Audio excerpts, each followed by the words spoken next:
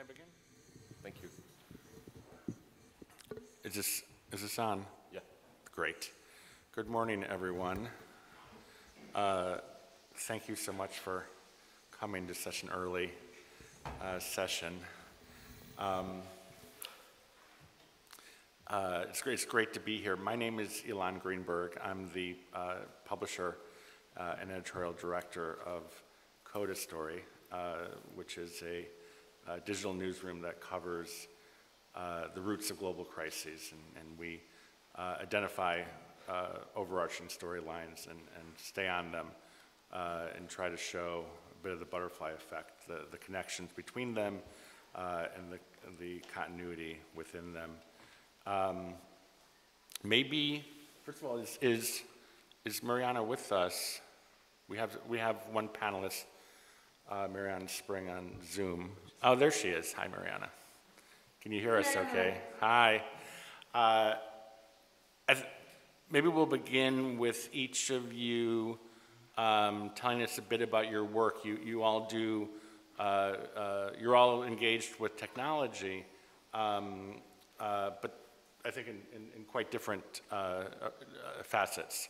So actually, Mariana, why don't we begin with you? Can you tell us, this is Mariana Spring. She is with the BBC. She's joining us from London.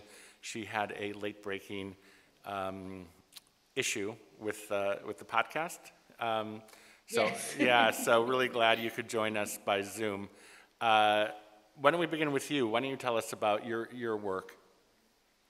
Yes, thank you so much for having me, and I'm so sorry that I've not been wonderful Perugia in person, but so is the particularly busy schedule of the past, how long has it been now? 2 months or so. But as explained, I'm the BBC specialist disinformation and social media reporter, and my job involves investigating the real consequences of online disinformation, conspiracy theory, abuse, trolling.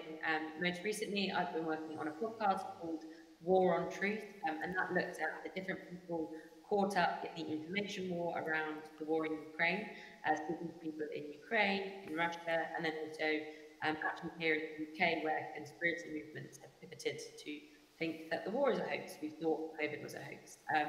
And as well as that, I've done several investigations for BBC Panorama on the topic of anti-vax, on the topic of online hate, and another podcast called Death by Conspiracy that's about a man who died of COVID and thought COVID wasn't real. So I work across broadcast and online at the BBC, and very much focusing on this kind of, this idea that disinformation and what's happening on social media is so tied to people's real lives and what we're seeing happen to them and the harm that can be caused to them.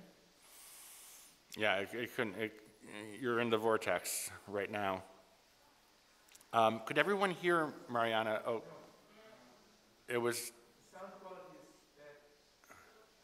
So if perhaps the sound quality, it's difficult. It is okay. Okay, okay. We'll make do, Mariana. To my right is Aman Sethi, who is with BuzzFeed, and why don't I let you, formally, I'm gonna, because you probably won't confess to it, formally in fact, until quite recently, the director of editorial product at Coda, and we were very sorry to see him go, but we're very glad he landed so well. Aman, can you tell us about your work? Sure. My name's Aman, as Ilan said. I'm a senior tech reporter at BuzzFeed News. I'm based in London. I've got a sort of 15-year career, which I began as a labor reporter, covering factories, and my path to kind of covering tech as we now know it, I guess, moves through what I call the intersections of tech, power, and money. So that's primarily the central focus of what I do. So I look at stuff like, how technology has been shaping the global south, but I also look at how these are often not accidental effects, but are sort of outcomes of larger social forces and the way that technology is designed So that's the kind of quick introduction to what I do. Great. And to my left is Aaron Sankin at the Markup. And let me ask you to do the same. Talk about your background in work and engagement with technology. Great, thank you. So again, my name is Aaron Sankin. I am a reporter with The Markup. I am based in New York City. And The Markup is a relatively new independent nonprofit newsroom kind of dedicated to the idea of auditing complicated technical systems and algorithms and trying to understand how they work and how they affect the lives of everyday people, kind of with an eye and focus on people in marginalized communities. My work is largely focused on the US, but I think there are a lot of lessons that we can get from, that can be applied to looking globally. A lot of the work that I've done has been looking at the systems that are employed to do content moderation, especially around advertising, and how the biases of kind of both the users of those systems and the creators of those systems can kind of create kind of disparate impact effects on that can be seen in how the systems work. In addition, kind of before I was working at the Markup, I was at the Center for Investigative Reporting, covering kind of hate and extremism, and with kind of an eye on how like kind of far-right hate groups used a lot of kind of like technical systems and online communities to kind of communicate and spread hate. And I think there are kind of like a lot of connections there in the way that, you know, those groups are using these systems to kind of harm marginalized people, and the way that the systems are designed with kind of large blind spots. So, yeah. Great. I think one of the things that's so important about our topic, the premise of our topic, is that if broad strokes, if the West produces technology, it's all the rest that often can be, if not the guinea pigs, at least the first responders to the applications of this technology. And we know about harms often as headlines, right? We know about Facebook and its culpability in Myanmar and in the Philippines.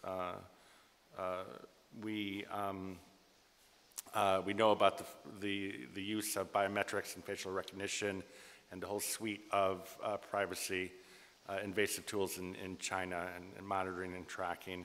But it's really it's understanding, I think, the granular that can really illuminate what the global effects of technology are in the South. And so maybe Mariana, maybe we'll begin with you, and if you could talk to us about disinformation in the global South, and it's how it's different, and how the remedies for it might be different as well.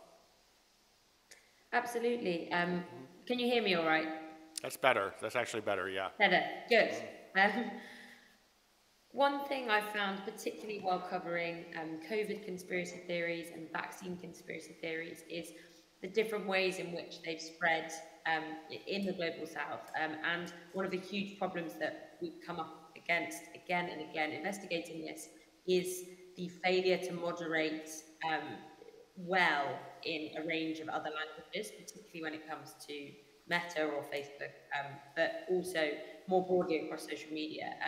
And you notice how, the same post, and we saw this a lot during the pandemic, but the same posts that can, begin in a whole range of different, in Ethiopian and then spread, and that's a whole range of languages in itself, and then spread in Arabic and Italian and English. You notice how it's specifically the English posts that will be the first to be labelled and taken down, and yet the same posts in other languages very much remain, and particularly around stories of harm caused by vaccines. We noticed how that was certainly the case. That was something happening a lot. The same post would be reshared showing someone who had allegedly been injured, or I did one story that was about the anatomy of how one woman's foot went viral, and it was misused to push the idea that the vaccine was being used to deliberately harm and kill people.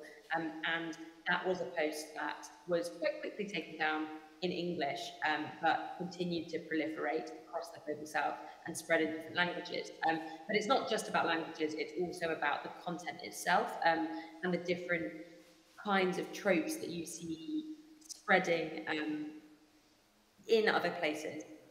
One of them has been the specific distrust in vaccines that comes from very legitimate concerns about experiments and other kinds of wrongdoing when it's come to vaccination experiments and programs, but those have been used to specifically put Black people off the vaccine in both the West and then also in the global South.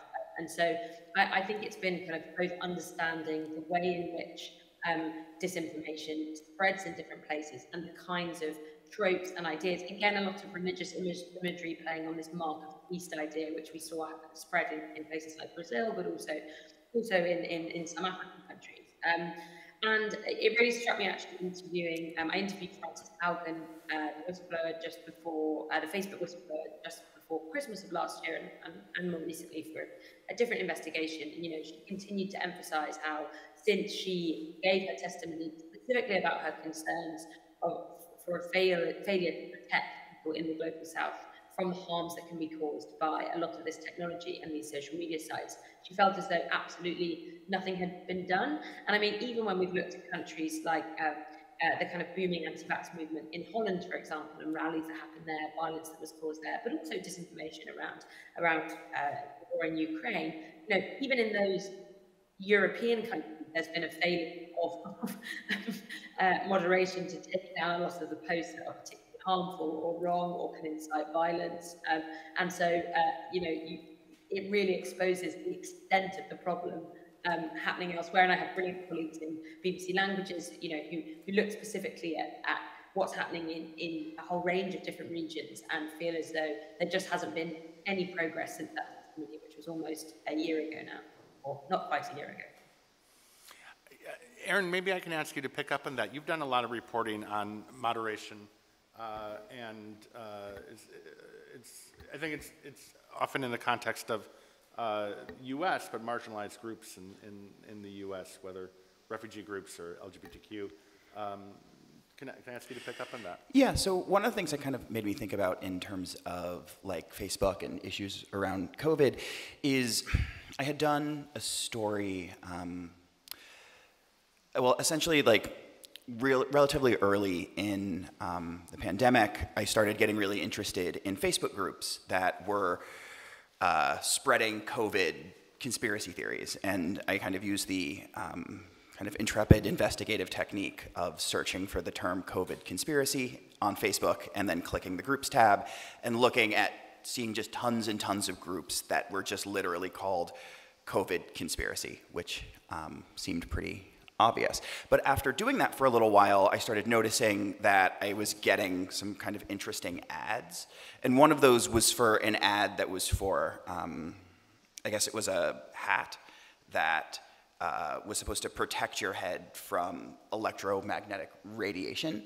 And then when you get an ad on Facebook, what you can see is the reason why you were targeted for that ad. And that particular ad was targeted to me because they literally said I had an interest in pseudoscience, which I thought was interesting that they were trying to sell me tinfoil hats after looking at COVID conspiracy groups. And the thing that was really interesting, I think, about this is, one, like I reached out to the folks who were selling the hat, and they were like, we don't think we're pseudoscience, we think we're real.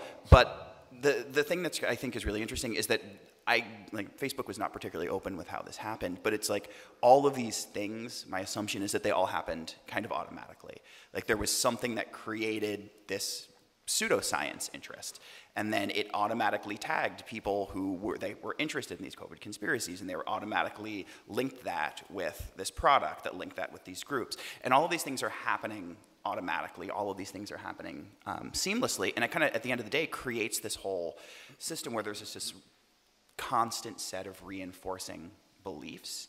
And eventually what stopped it is, me going to Facebook and saying, hey, you have a interest for pseudoscience, which by its own definition is not real science, by its own definition is misinformation, and they took it down. And in terms of, Aaron, sorry, did you go to them as a reporter? Yeah, I went to them. I went to them as a reporter. And the thing is, like, had I not done that, and had I not had the ability and the power and the connections to go to Facebook and kind of force them to take this complaint seriously, that would still be there. That would still be in their systems.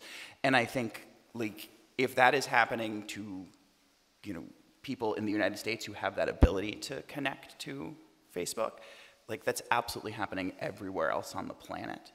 And I think that's kind of like an important thing to think of, like, the systems will create these inefficiencies, these systems will create these problems with kind of negative social consequences, and like the way that a lot of this stuff has to be stopped is manually, and those manual stops only really come when there are complaints for people with a certain degree of power, which usually comes with proximity to Facebook.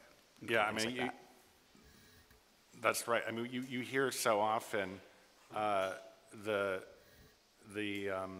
really drastic, dire problem of in places outside the West of access to the ability to communicate with technology companies, and I think especially, of course, the social companies. I mean, Maria Ressa had to earn a Nobel Prize to get listened to Facebook, basically. Aman, let me turn to you. Much of your career was spent in South Asia, and I'm wondering if specifically,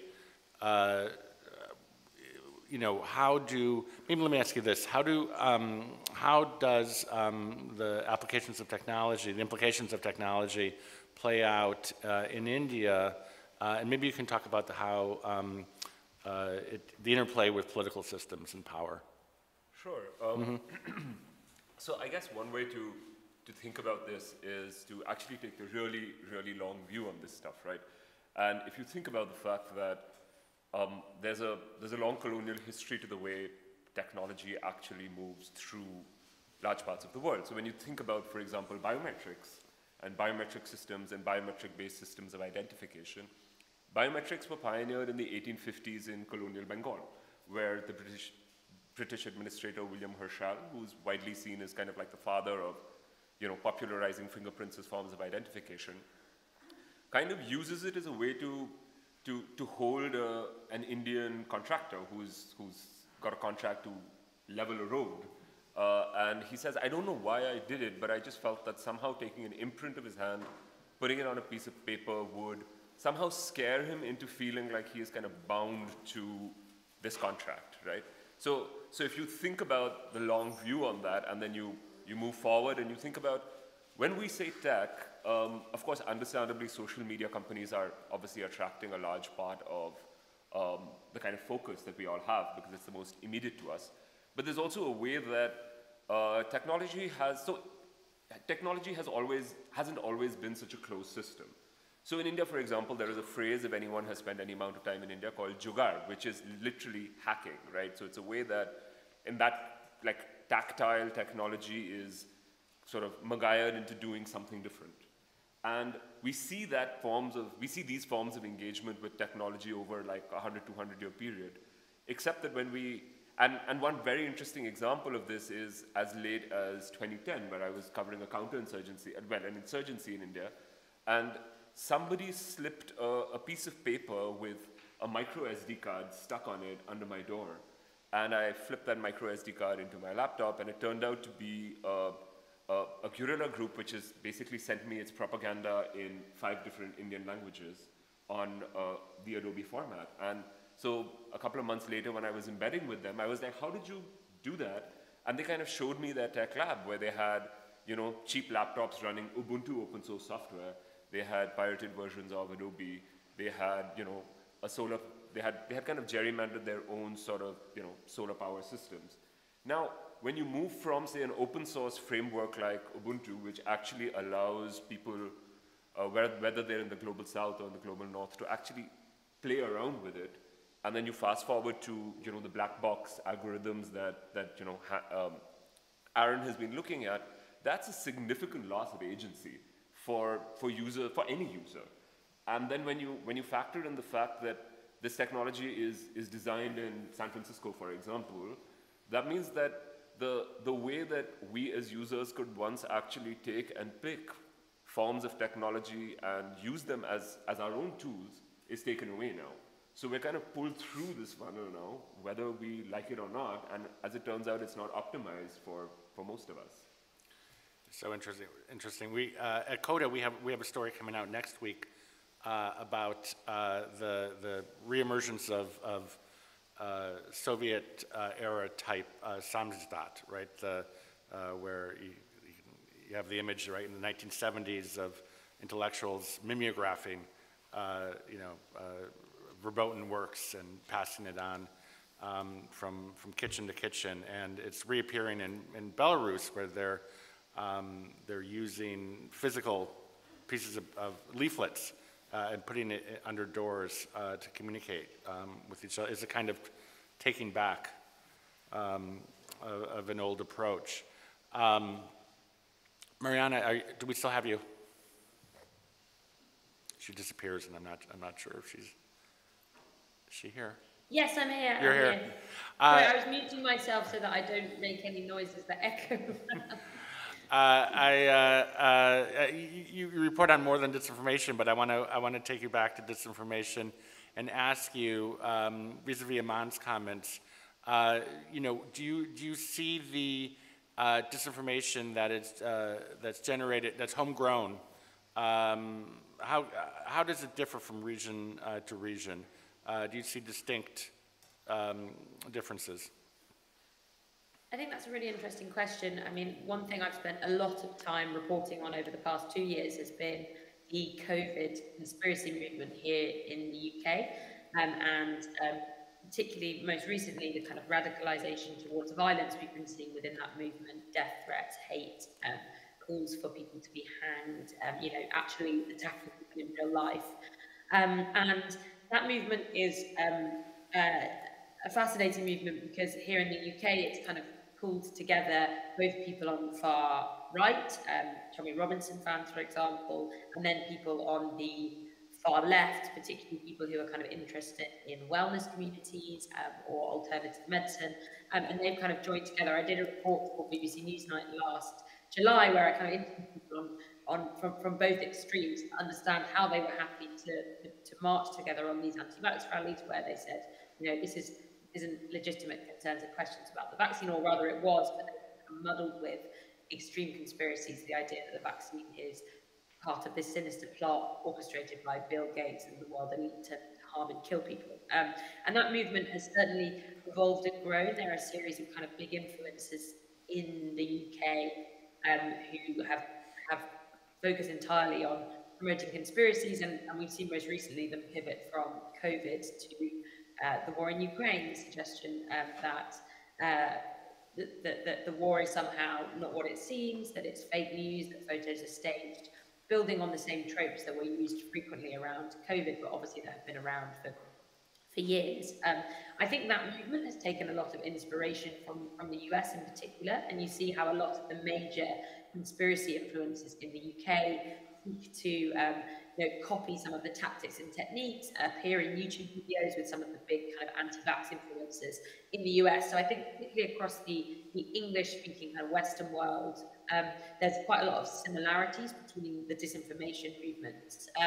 I think that when you head beyond that, you do see how in other places, in India, for example, again, there are kind of influences that take a leaf from this same book, but it's happening in a different context. So I've been thinking that quite a lot around what's happening in Ukraine, because actually if you look at the very overt propaganda campaigns and then the disinformation tactics used by Russia, for example, and the kind of influences, so to speak, that become crucial to that, people who promote Kremlin lines, also influencers, quote unquote, who have been used by the Ukrainian government. So there was one influencer, a woman called Masha, who actually is really famous in Ukraine. She presented Eurovision, and she has been sent patriotic videos on Telegram to share, to boost morale effectively amongst Ukrainians. She's been sent those by the Ministry of Defense. And I think understanding kind of the difference between the organic conspiracy movement and then the disinformation or the kind of propaganda battles that are born from events like the war in Ukraine is important. And they clearly kind of operate in totally different ways. And the kind of involvement of the state is certainly different in somewhere like Russia versus in the UK, when obviously politicians and governments, are guilty of pushing disinformation and promoting falsehood. But the COVID conspiracy movement and the way that politicians interact with it is often much less. Yeah. Oh, did she freeze? I mean, seems to be the case. Yeah. Okay. Okay. We'll return, I hope, to Mariana. So, Aaron, maybe that's a good segue to ask you. You do a lot of reporting on hate groups in the U.S. Mm-hmm. How do you see the messaging and disinformation in the U.S. with hate groups? And I know specifically you're looking at YouTube and the Google systems. Mm-hmm. Maybe I can ask you to speak to that. Well, I guess there's kind of like, two elements that kind of made me think about. So one, like, hate groups are, in a way, kind of first and foremost conspiracy groups. The movement is, at least in the U.S., is very kind of fomented in conspiracies, in the ideas of kind of like conspiracy theories. And one of the things that kind of really cemented that for me was there was a kind of an episode of an older episode of a radio show by a guy named Don Black, who is kind of the founder of Stormfront, which is a big hate white nationalist web forum. And he was talking to he was doing an interview with the founder of a kind of newer kind of hate blog called The Daily Stormer. And they were talking about how they got both kind of like the Daily Stormer got into the movement. And he was like, well, I started listening to Alex Jones. I started listening to InfoWars, and I got real into InfoWars. And then I got into 4chan, which is like a kind of anarchic online forum where there's a lot of hate. And then he was like, well, I started doing ironic racism, and then the irony melted away, and now he was kind of like a neo-Nazi. And one of the things they said was like, well, Alex Jones and InfoWars and conspiracy stuff, like, though they were very open about, this is a way that people get into our movement. This is a way that people start there and then like come to us, which I thought was really interesting, because they were very like kind of open and direct about it, because that's kind of around this like kind of long-standing like racist and anti-Semitic ideas. And then kind of like on the flip side of that, I think you also see issues around when, people who are kind of like fighting oppression and kind of fighting racism are using kind of these moderated systems. There are a lot of times that the expressions that they want to make are stymied or harmed. So I think an example is I had done a story at the beginning of last year looking at YouTube and looking at kind of one of their advertising systems. And this was a system where an advertiser could go in and type in a keyword, and it would pull up videos or channels that were related to that keyword that they could advertise on. And so essentially what my reporting partner Leon Yin and I did was we kind of created a couple lists, like a list of like hate-related terms and then a list of kind of social justice-related terms, and then ran them through this keyword system, this keyword search, and found that a lot of those terms were blocked, that you were not allowed to advertise. But there were like kind of big, glaring, obvious holes in that list. For example, you could not advertise on the term Black Lives Matter, but you could advertise on the term White Lives Matter, which is the name of a literal hate group. And you could advertise on the term like Christian fashion, but you could not advertise on the terms like Muslim fashion. And what this ultimately did was it kind of subtly created a disincentive for, you know, people who were talking about Black Lives Matter, who were talking about anti-racism, from saying, you know, from, you know, earning money, from earning a living, from getting commissions, from doing these videos, and, you know, things that you know, when you monetize things, when people are able to earn revenue from them, they're encouraged and there's more of it. So through this system, like, because some of these systems are moderated, it becomes harder for people to kind of do that sort of work, because a lot of times they're blocked by controls that are put in on the system for whatever reason. So I think you kind of get it from both sides in a way. Yeah, and sentiment analysis can be so interesting as well when you're looking, when you're doing those kind of keyword searches. Maybe we can, should we open it up for questions? You're allowed in this room to speak, and I'll repeat it if it's difficult to understand you through your mask. Go ahead. And maybe you can identify yourself too. With the mask, yeah. Hello, my name is Angela. I work with the American Embassy in Rome, so I'm very happy to be here to hear your perspective. My question is, there seems to be structural obstacles, as you mentioned, for people to get certain information or to try to counter misinformation. So what can people do? Obviously, we are very interested in countering all sorts of misinformation. But what can people do from their terminals, from their computers, to try to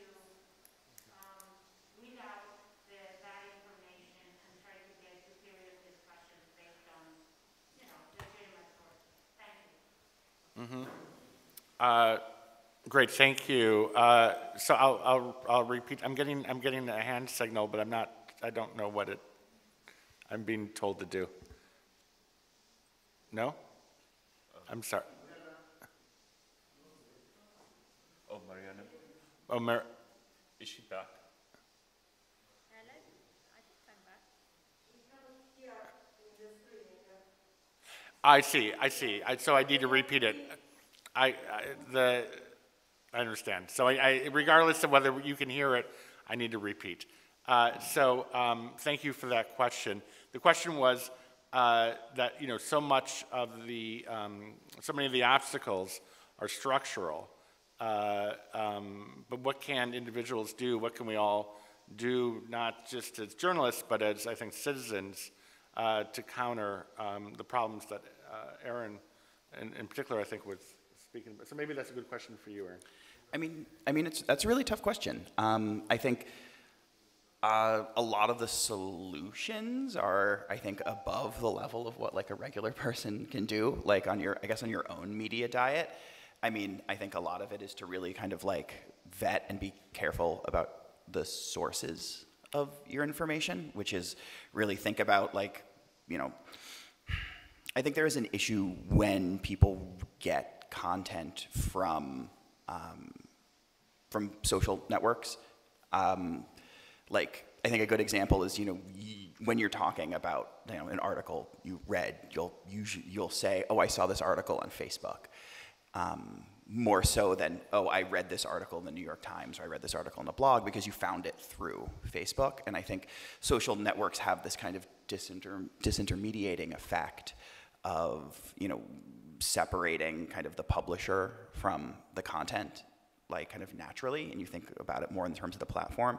And for an individual, I think it's probably pretty important to be like, okay, I'm looking at this news article, and just stop to be like, have I heard of this news outlet before? Does their site look reputable? Stuff like that, which is a shame, because it's really hard for individuals to have to do this stuff when, like, so many of the problems are systematic. But other than legislation, which comes with its own, like, much larger set of problems, I'm not really sure what individuals can do. Not a very sorry about that. encouraging answer. She can hear us. That's great. Aman, you spoke before about the disempowerment that we used to be able to jury rig technologies, and more and more frequently that's become not a scenario. In this example, India. But let me ask that same question to you. I'm very interested to know, are there ways in which individuals, let's say in South Asia, can take back some of that power, or at least try to remedy the implications of technology that they see as problematic? I mean, I don't know if this answer would please anyone, but I think that individuals should take a political choice on whether they want to engage with systems that they feel disempowered by. And I think that finally it is being on Facebook or not being on Facebook is a choice. And I feel that, and I understand the network effects of Facebook, and I understand that it has a great amount of power, and I understand all of that. But I'm just saying that if you engage with, I think Facebook's biggest win has been the feeling that all of us feel profoundly invested in the success or failure of what is ultimately a software product. And I think the way to do this is as a consumer of a technology to be like, this is a shitty technology. I don't want to use this technology. I'm going to stop using this technology, right? And I think that we're already seeing, well, not already seeing, because there are literally still billions of users on this, but I think there has been one way to think about the movement away from Facebook to, more closed systems like, Telegram groups or WhatsApp groups has been, oh my God, now these are also full of people sharing horrible thoughts, and how do we police that? But another way of thinking about this is these are users opting away from, a large, giant, moderated platform to essentially choosing freedom of speech between networks of trust. So I think that that's potentially one way to actually move around this. Although you can see one objection immediately being that so much of open systems like Facebook intersects so profoundly with commerce, right? And that presents a real challenge to to offboarding yourself. When you mean it intersects with? Well, I mean, there's in Amazon's way, people do business. People are their livelihoods are connected to open systems more and more. Again, I think, like I said, I think these are not technological choices, right? These are political choices. These are that one has to act on.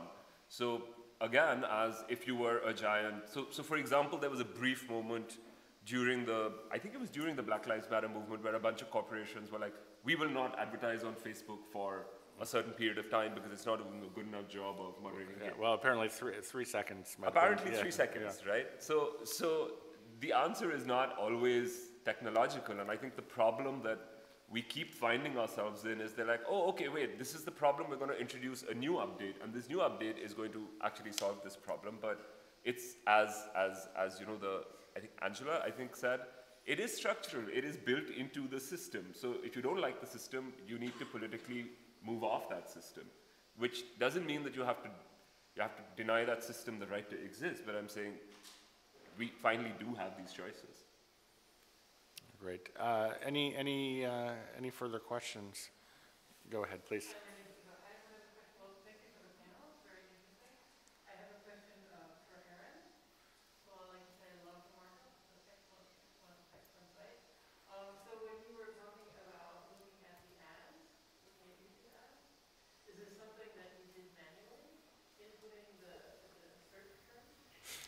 Aaron, sorry, let me repeat it because for the recording. And because this is for posterity, the markup is loved. Thank you. And the question is about ad tech. Sorry, it was about manual. He talked about how he did, I think, one of a recording on YouTube, and the question was, is this something that he did with his recording? Was this manually? Was this some kind of program? Was it? Yeah. Was the work you did manual with the keyword search or So it was a little bit of both, both manual and technical. We kind of did manual. So in that thing I was working with a reporting partner who is a data journalist. And so we did a combination of kind of doing sniff tests manually, which you can enter something in on the front end of this keyword search in the Google Ads portal and then see if it was blocked or not. But the way that we did it kind of at scale, and then we're also able to kind of distinguish between different types of like responses that look blocked, was by feeding kind of structured data into an undocumented API that my reporting partner found in the Google Ads portal. So that was something that I was not doing manually. He was doing that side, but it was something that's absolutely, like, in a certain way doable manually, because, you know, it was just you enter in something and you weren't able to, you saw a block coming in on the front end. And I think that's something that, you know, at the markup we do a lot of kind of like intensive data reporting, and we work on APIs and kind of like hit the back ends of technical systems. But I think it's also, you know, it's also work that if you have time and like dedication and like are willing to spend a lot of hours frowning at a spreadsheet, you are able to do manually. And I think that's kind of important. And also like that manual stuff is important to do also because that's, you know, manually is how most people use the internet. So it's important to have an understanding of, you know, how people are interacting with these products. Thank you for that question. Yes, go ahead, please.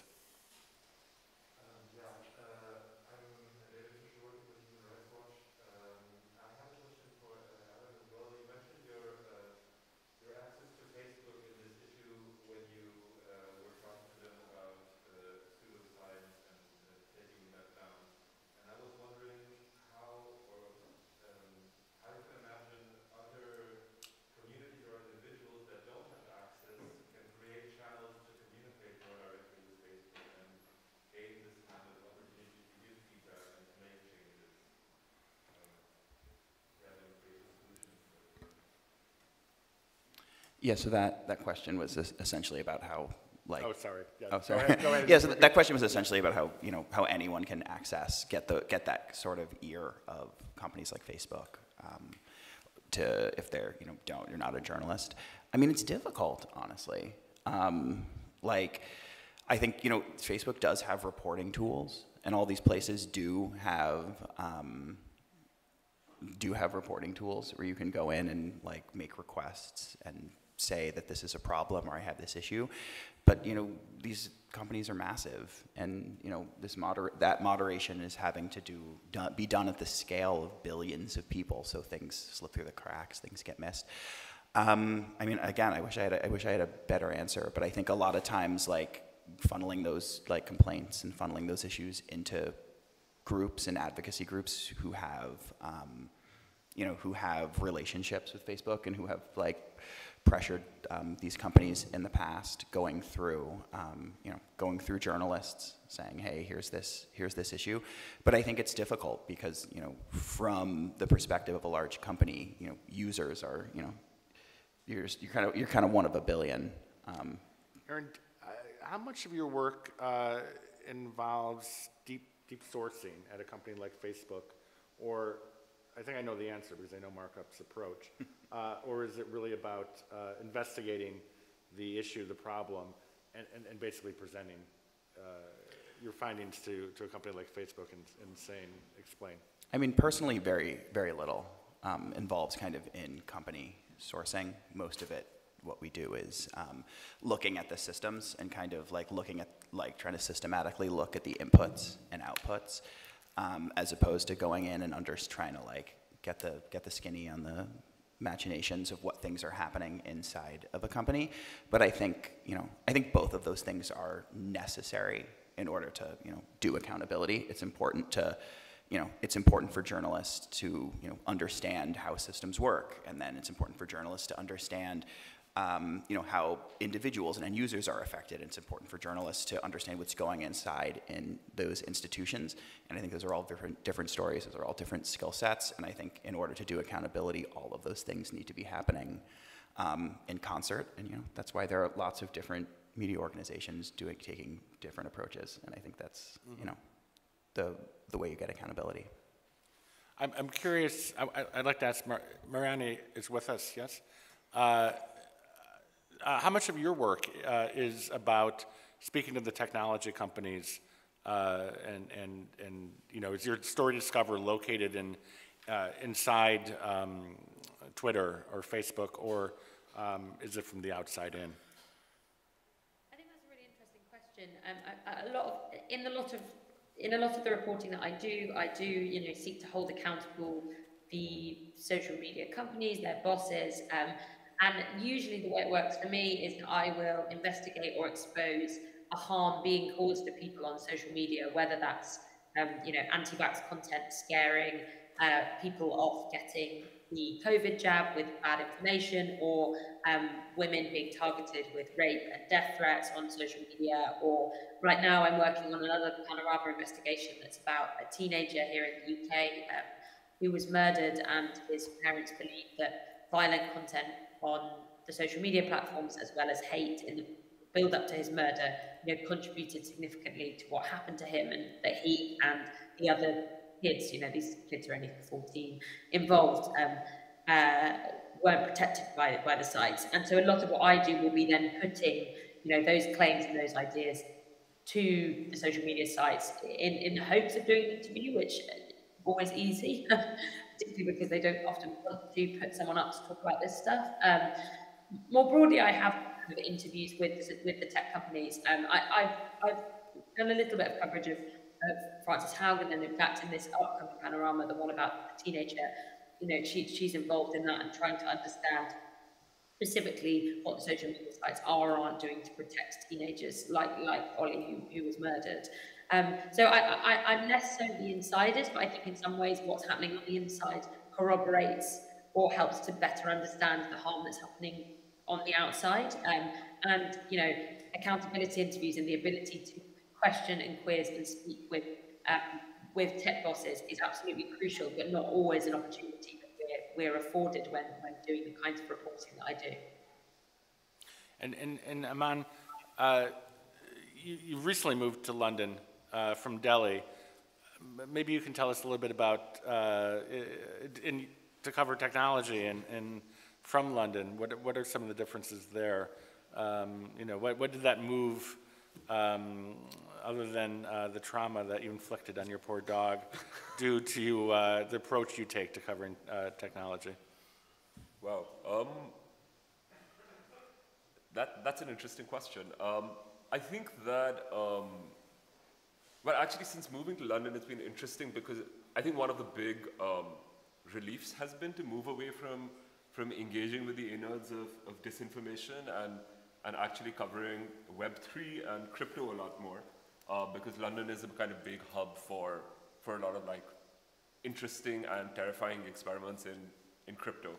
So I think what has been interesting, and I think that this is part of a kind of broader shift in at least the conversation. I mean, like I said, Facebook continues to have billions and billions of users, and that needs to be, you know, every time one talks about people moving away from Facebook, one has to keep saying that. But I think that Web3, it seems like an interesting inflection point where either it could end up going the terrifying way of having all the awfulness of Web 2 plus like the mad financial speculation, which is probably what's going to happen. But it allows us at least a moment of hope that maybe even the kind of return to an obsession with decentralization might be interesting.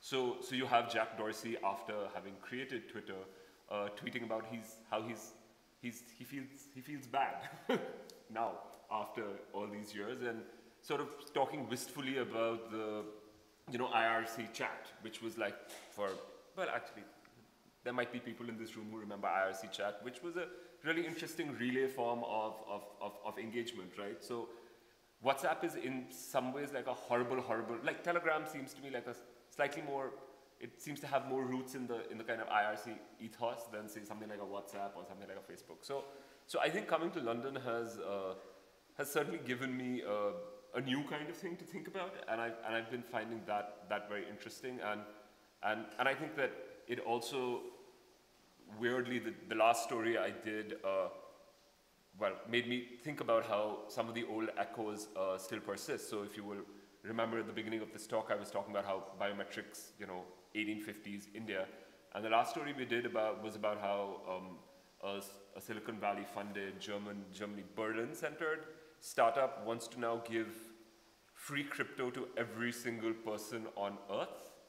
And then they're like, how do we make sure that no one claims their crypto more than once? And the answer is that they've designed a dystopian silver sphere, which they call the orb, which scans your eyes and converts your eyes into a iris hash. And therefore, it means that they now can see whether you've ever claimed crypto before or not. So you kind of see these very interesting ways, and of course, yeah, most of their testing is in the global south. So they've done a bit in Norway, they've done a bit in Germany, but a lot of it is in Kenya, Zimbabwe, Benin, Chile, some in Peru, a lot in India.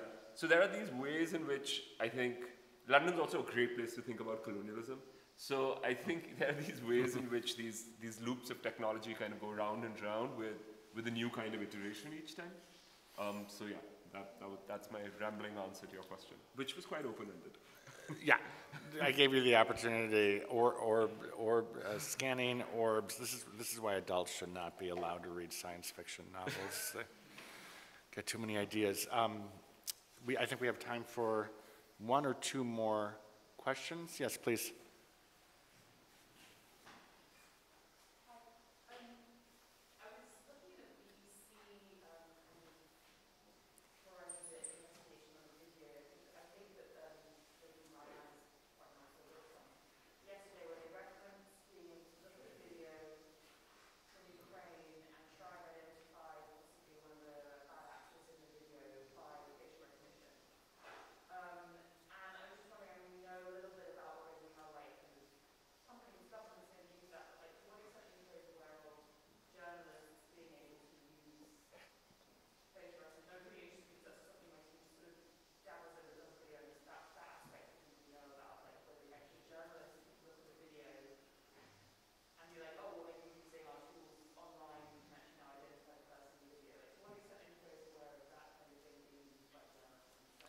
The facial recognition tool is being used on the journalist, yeah? Is that? No. Oh, by journalists, okay. So the question is, that's a really interesting question. Are any of you aware of journalists using facial recognition technology to identify sources or people in videos? I have not specifically heard or used of it, but it sounds interesting. I think she was asking. Was that to Mariana? Yeah, too. Yeah, Mariana. Sorry, Mariana. It's, Hello. Can you address that? Yeah. Were you able to hear the question? And she has frozen. No, but she might be back.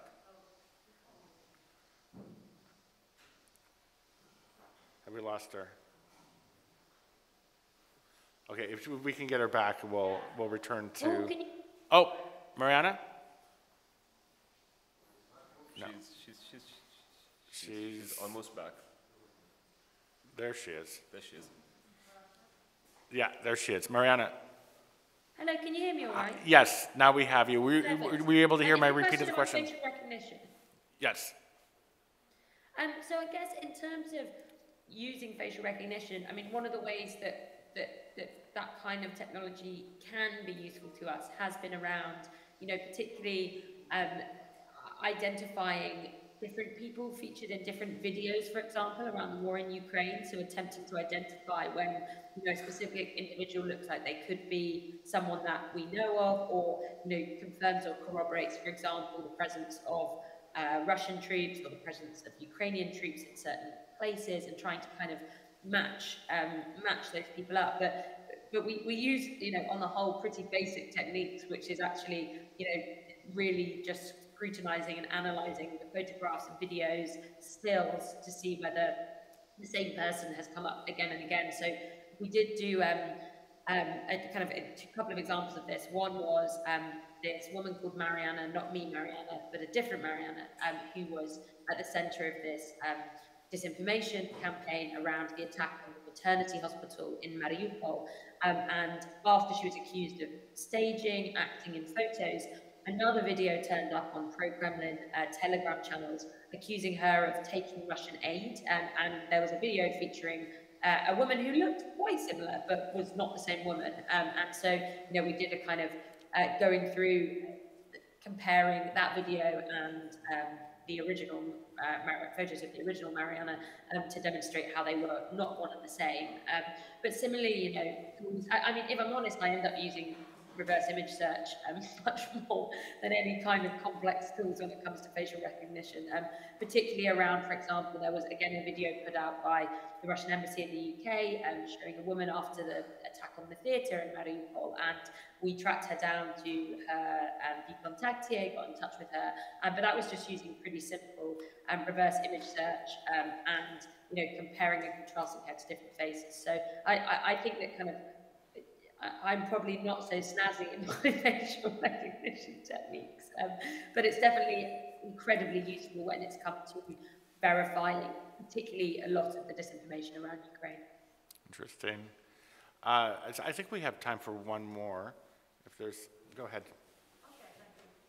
So my question is for Aaron, and in your intervention you mentioned that you analyzed some anonymous bots like Fortran or other forums in which you found some content and conspiracy theories. So I wanted to ask, have you also analyzed some other similar forums, and what is the state of the art of, let's say, information in the US? I mean, are people aware of the potential harm of these platforms? And I mean, are people informated about this? So that, I think that the question was about, like, have I analyzed kind of like extremist forums and stuff in the US and what is the current state of them? Well, I will say I have kind of backed away in the last few years from doing as much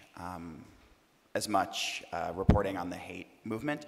But when I was at the Center for Investigative Reporting a number of years ago, I had kind of helped develop a kind of citizen journalism program called the Hate Sleuths, where basically we somehow convinced between like 50 and 100 volunteers to kind of comb through kind of hate forums like that and listen to like hate podcasts and like, you know, do a lot of the kind of like grunt work, because there's just so much out there, and those hate podcasts, they're so long, they just talk forever.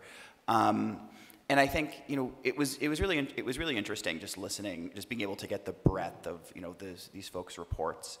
Like I think a really good example was we had done a piece. My reporting partner at the time, Will Carlos, and I had done a piece where we got this group of people to comb through a whole bunch of different hate forums looking for mentions of Tucker Carlson, the Fox News personality.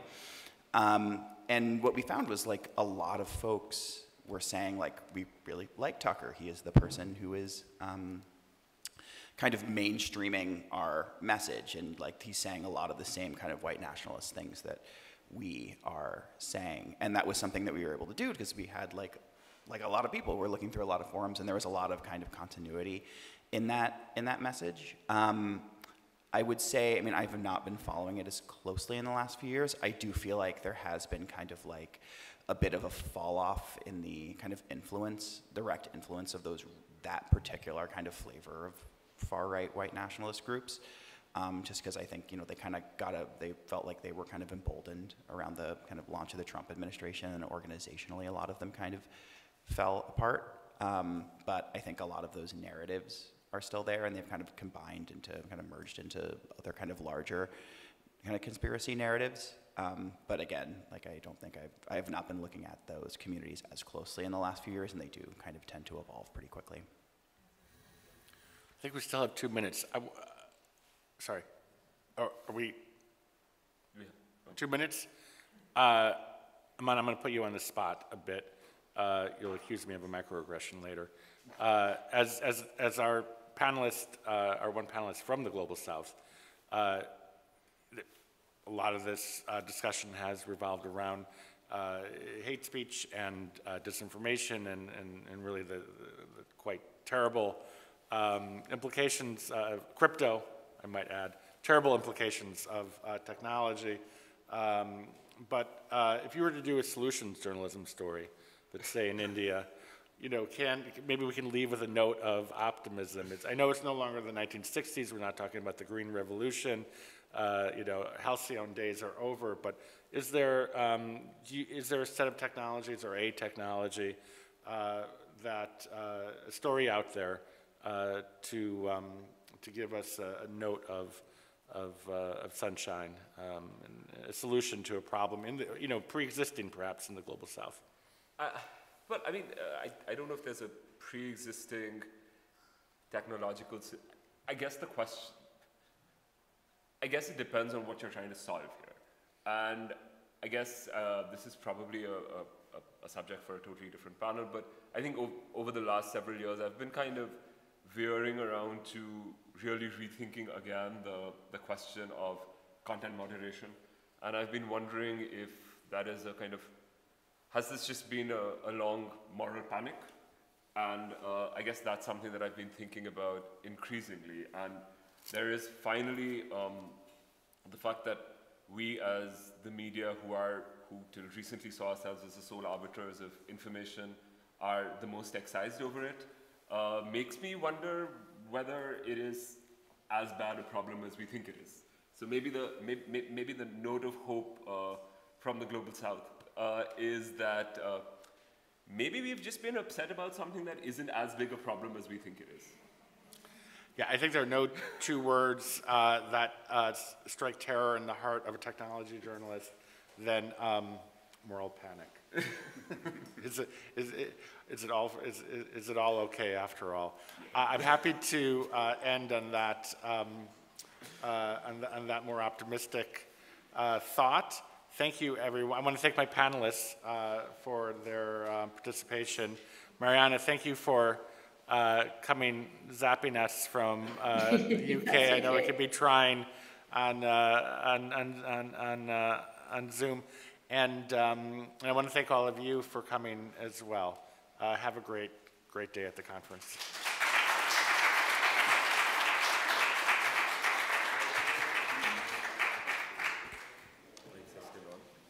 Is it the mics are still on? Yeah, they are. Yeah, they are.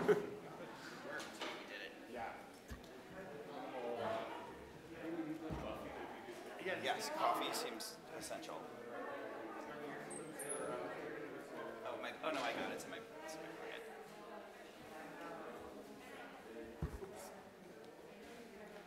Thanks, guys.